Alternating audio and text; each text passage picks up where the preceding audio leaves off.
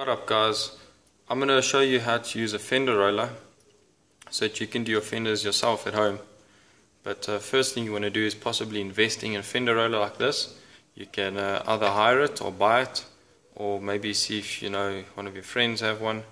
I'm sure most of you guys who are interested in cars and are part of the car community will know someone who's got one of these lying around. So to start off with,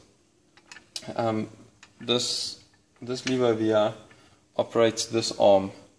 Now this arm adjusts like this when you turn this in or out. So by doing that you can bring this arm further in or further away from the fender itself. And then next we have this over here. This is just a screw type. This, when you loosen this piece extends, so from here it can extend further out or back in. Now over here we have this piece over here, so when you loosen this roller will move like this. So you want to first start off with this not too much of an angle, so that when you start rolling the fender it doesn't want to fold it back in too soon, and then by doing that you can actually end up cracking the paint or rolling the fender, this lip, incorrectly. Okay, and the way this device bolts onto the wheel, you actually just use your wheel nuts or your bolts. So you want to take your wheel off, keep your nuts, and this fits right on. It fits on multiple PCDs. My wheel is 5x1 on 4.3, and as you can see it's got all these adapter holes, so this thing just bolts up real nice. Okay, so now that I have this thing fully adjusted in the place that I want, you'll see this is how you start rolling it.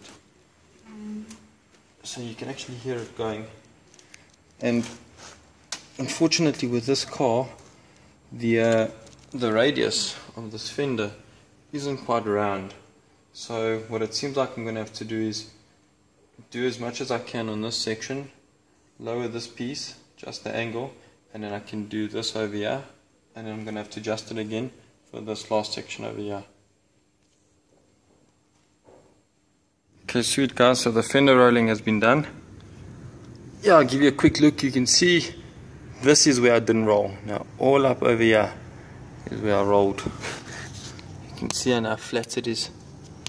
It's been flattened up. A little bit of paint damage, but you can see that it's been flattened out, and then there I stopped. So it gives me all this clearance. I did push it a little bit further, just I wanted to see how far that disc can stretch, because I do need this to come, this piece of the fender, I actually need it to come further out so I can try and cover the wheel a little bit.